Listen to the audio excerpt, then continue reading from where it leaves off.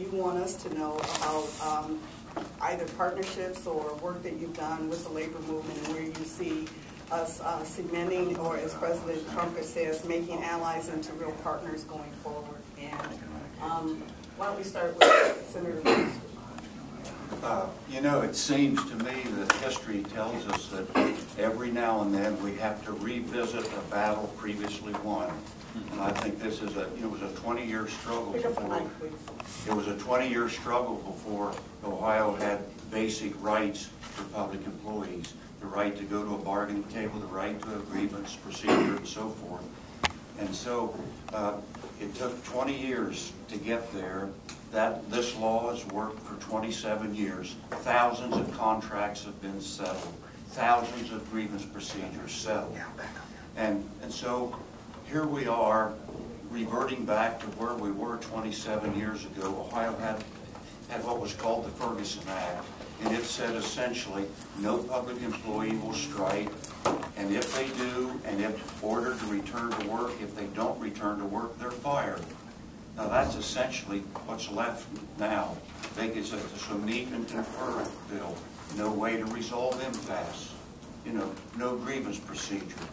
And so here we are revisiting the past again, and I think it's going to work. But believe me, the big-time folks that are raising big-time money, who will hire people who know every trick of human emotion and deception, the ads will be coming, and so it'll be pitting working people against working people. And I know this is a great turnout, and all of you bring a perspective that should be very helpful, but it will be a struggle. Thank you. Joy. Well, of course, thank you for the opportunity to be here. Of course, the NAACP is a civil rights organization, so we wholeheartedly believe that this is not just a labor issue, but it is a civil rights issue. Of course, and this is the issue that we need to take hold of and really capture and get control of, because the NAACP has a strong conglomerate of youth in college, and they're the ones as well that are going to be affected in the long run. So that's just one of our biggest platform, using our young people to help mobilize and educate about this issue, even though they aren't affected as of yet. But using our whole membership to really push this and become partners and do what we need to make sure the word gets out. The NAACP has always been on the forefront of civil rights issues. That will never change. We will always be here. We'll always support and do what we need to do. So we're just really excited to be here. We're just ready for what's next, and we just look forward to successful outcomes from this. Thank you. Joe Kreitzer with the Union Veterans Group. As a veteran myself, I see these young men and women who are going to be returning soon. As they're starting to come home, they're going to be looking for decent jobs, and they're not going to be here. We're having a hard time keeping our people employed today that are already here, let alone our vets when they come home.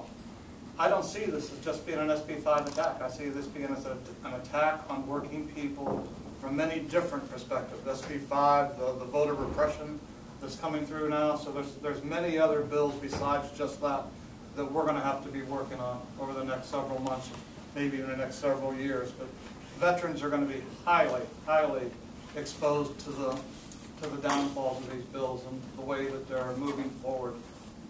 Thank you. Thanks. Good morning. Honored to be here. Rick Henderson, Phi Beta Sigma. First thing I want to talk about is that, it is an attack on the community. The number one thing of it is, as far as education goes, the funding. We've had to renegotiate our contract. I'm a Worthington City school teacher, and we've always had the win-win policy in our contracts. We've never been on strike. We almost went on strike several years ago, but once everyone understood the value of the win-win contract, we've never ever been close. I've been in Worthington for 24 years. There have been 4 times where we have taken 0 raises. And at the point in time where I first started teaching school, we didn't have to pay for our health care. One of the biggest draws for me to go into education was coaching, teaching, and loving kids, as well as the benefits. I mean, our retirement system was one of the best, and that's something that we're trying to really strive for. And I was talking to President Burga earlier. The key is getting our people out to vote. That's what we really have to do. We have to strive to get our people out to vote. And being a part of the Greek organization, we're going to do that. We're going to fight, because this is an attack on everybody. And the bottom line of it is, I think we just need to stay in tune, get our word out. Let's be proactive. We're in a little reactive mode right now, but that's okay. We can't go back and redo that. So let's stay proactive, get out there and fight. Before we go to the next speaker, I didn't know if President Trumka or President Burga wanted to respond to any of the comments that have been made so far. I would just like to be very brief about two things. One, I wanted to reiterate what you said about civil rights and workers' rights. Dr. King actually gave his life at the Memphis sanitation strike, where men were treated so poorly that they had a sign around their neck that simply said, "I am a man." They wanted to be recognized and have the dignity of a worker. And he also said one other thing. He said, "It does you no good to have a seat at the counter if you can't afford to buy the hamburger after you're there." And that was tying together economic rights with civil rights.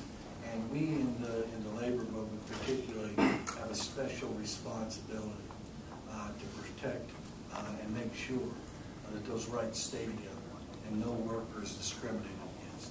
And I wanted to just reiterate our commitment to that. And I want to say this to you, Joe.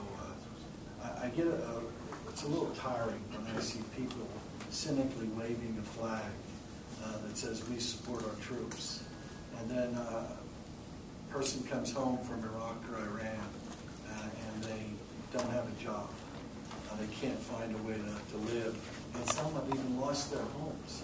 They've been foreclosed on after they've been there. And we tried to fight with our veterans group that you're well aware of, led by Mark Ayers of Building Trades, to prevent that from happening. And if we're really going to support our troops, it means giving them the right to the American dream like everybody else. So I just wanted to say those two things.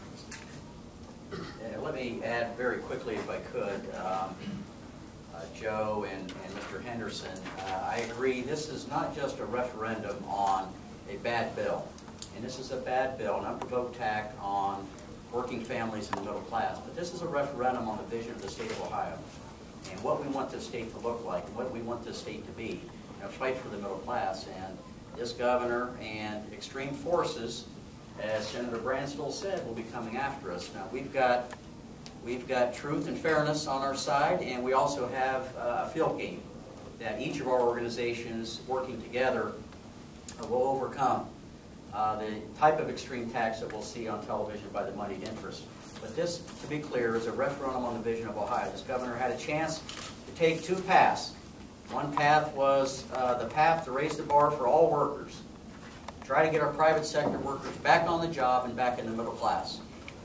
Or he could take the path that extremists in Wall Street, profiteers have taken, which is a race to the bottom, in which workers everywhere lose. And we know what the decision was, and we're going to fight like heck to reclaim this state come November the 8th. Hi, thanks again. My name again is Katie Hines with the Center for Community Change. I want to thank Ms. Talley, Mr. Burga, Mr. Trumka for being here with us in Ohio today. And I wanted to, my organization works with low-income people in communities of color. And I know you were on the ad about the American Dream House parties that happened across the country this weekend, about 1,500. In Ohio, we helped organize over 100, which were union folks, community folks, church folks, all getting together to talk about the American Dream and what it should be. And I don't think anybody around here will be surprised what the major piece was, which was good paying jobs with benefits, was what our American Dream was and still is, and we'd like to see that happen. So I'll tell you a very quick story. I was in a room with about 20 people, from high school students to retirees. 75% of the people who were workers in that room or had been workers started their careers as public employees. Most of the room was full of African American people, and many of them also retired as public employees, and they saw their lives go from poverty as children to being in the middle class because they were public employees with benefits, and they had homes in Cincinnati and places in communities where we still need to keep our homes because foreclosure rates are so high. And these retirees were so concerned, not about themselves, but about their grandkids. And that's what this SB5 to me is about, is how we make this dream happen for all of our kids. And that's what our center is committed to. We have groups across Ohio working to make the dream come true for them. And we're ready, we've been through phase 1, as you said, going into phase 2, but we're also ready for phase 3, which is not being reactionary. We're going to defeat SB5, but also how do we continue to partnership beyond to make Ohio the best place it can be as we have before.